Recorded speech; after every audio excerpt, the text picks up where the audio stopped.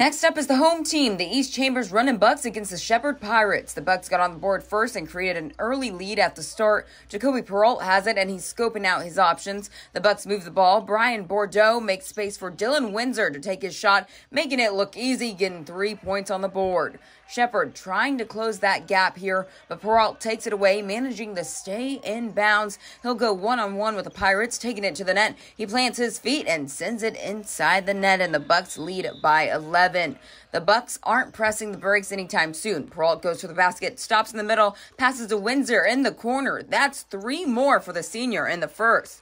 With 5 seconds left on the clock, the Bucs have the ball. It's Peralt taking the reins, and he passes to Windsor in the corner again for nothing other than 3. The kid went 4 for 4 from the three-point range in the first half, and the Bucs dominated the Pirates with an 85-47 win. East Chambers is now 16-2 on the season and play Liberty at noon tomorrow and Danbury at 7.